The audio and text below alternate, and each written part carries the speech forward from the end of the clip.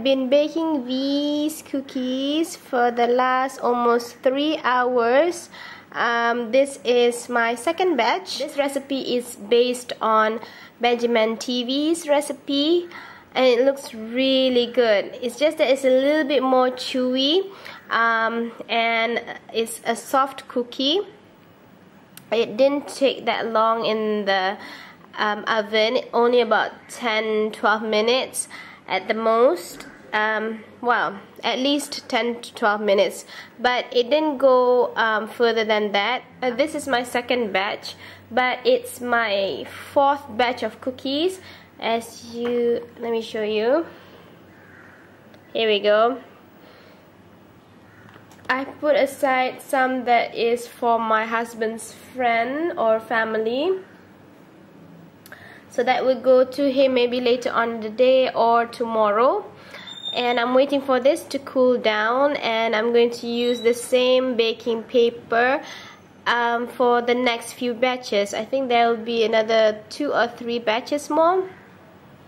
The only thing that I did differently was to use brown sugar instead of all white sugar or caster sugar, because I think that it will make it a little bit more chewy, and there's not much crunch to it. I don't like it to be too crunchy or too hard.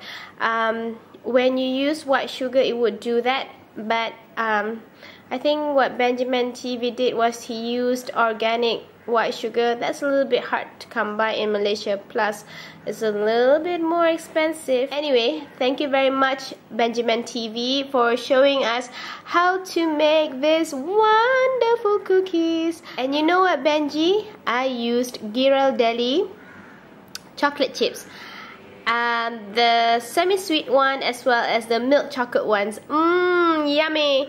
So these are the milk chocolate ones. The one in the container is the semi-sweet chocolate. I think I prefer the milk chocolate ones. I don't know. I'm going to try it very soon. See, ooh, it looks so good. This is my attempt to make a cookie sandwich, ice cream cookie sandwich.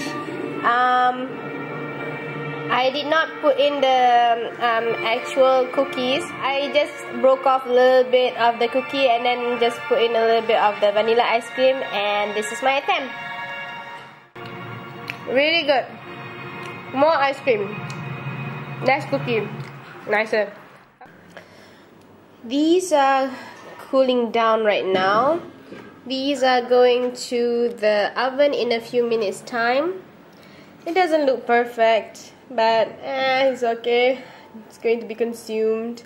I'm not going to go to a baking competition.